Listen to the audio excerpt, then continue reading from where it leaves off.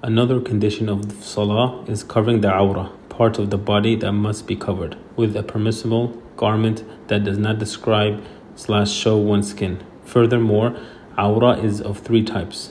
1. Awrah al-Mughallada, major awrah, which is the awrah of a free woman who has attained maturity. In salah, her entire body is awrah except her face. 2. Awrah al-Mukhaffafa, minor awrah, which is the awrah of a boy who is 7 to 10 years old, and it is the front and back private parts.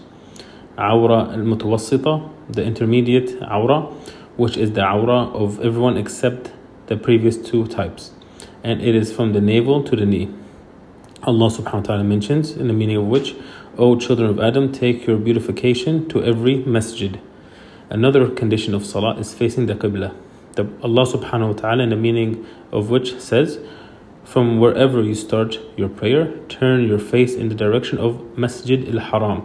However, if one is unable to face the qibla due to sickness or something similar, then the obligation is dropped from him, just as all other obligations are dropped from him if he is unable to carry them out. Allah subhanahu wa ta'ala says, in the meaning of which, so fear Allah as much as you can.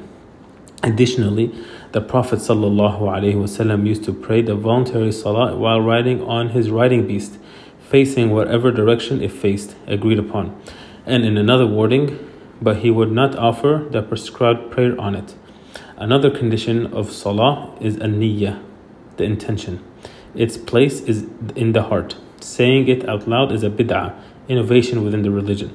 Additionally, salah is valid in any place except the following.